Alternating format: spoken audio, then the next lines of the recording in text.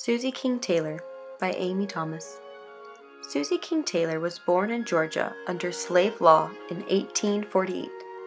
She was an enslaved person to the Grest family, but was allowed to move to her grandmother's house to be raised at the age of 7 along with her brother.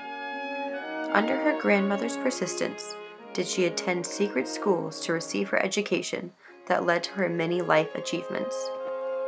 Taylor lived in the time period before, during, and after the Civil War, and with the Civil War came the discussion of slavery.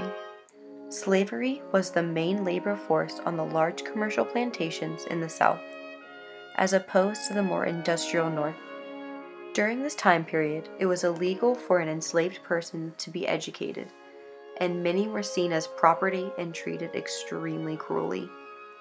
Even though it was illegal for an enslaved person to be educated, Taylor's grandmother risked everything so that she could have a decent education.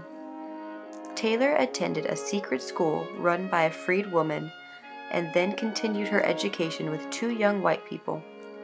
She founded a number of schools in order to educate other freed peoples, starting when she was fleeing the war and was picked out immediately by the army officers for her educational advantages to organize a school in their new home.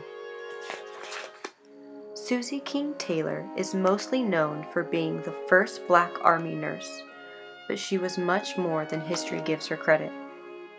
She was the first Black person to teach openly in a school for former slaves in Georgia. She was also an author. She was the first and only Black woman to publish a memoir of her wartime experiences. She is proof that freedom is universal and cannot be hindered by anyone.